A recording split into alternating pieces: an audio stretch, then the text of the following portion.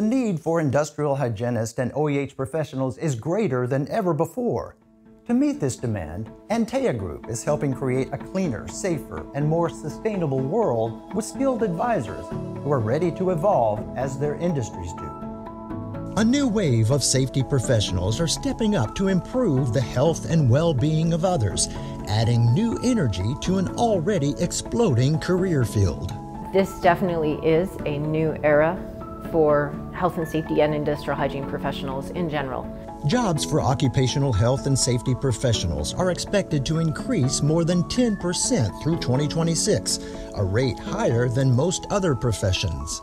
The field is just going to keep getting bigger, and we need to keep up with it and stay ahead of the curve.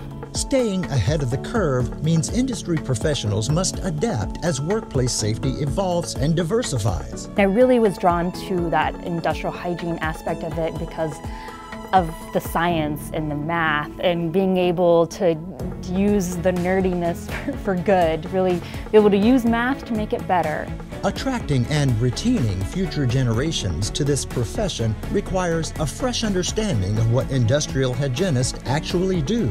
I think the biggest misconception about the IH profession is that it's all about working in factories and heavy machinery and that it's all very industrial.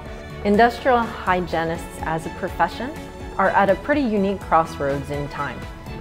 At no point in recent history, as the field was progressing, have we ever had such an emphasis on workplace health and the unique role that industrial hygiene plays in workplace health.